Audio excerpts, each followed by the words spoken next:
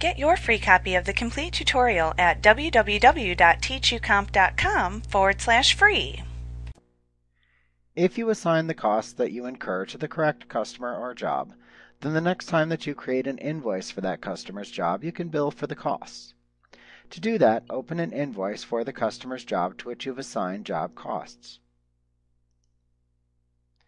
In the invoice window is an Add Time Costs button that appears if you're using QuickBooks 2007 through 2011, or there's a Time Costs button if you're using QuickBooks 2003 through 2006. You can click this button to open the Choose Billable Time and Costs window. Here you can select the expenses which you want to bill to the customer.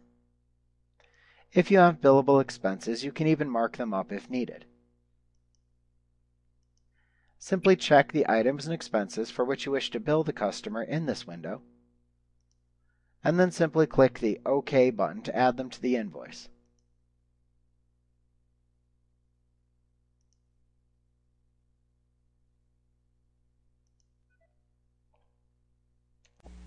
Like what you see? Pick up your free copy of the complete tutorial at www.teachucomp.com/free.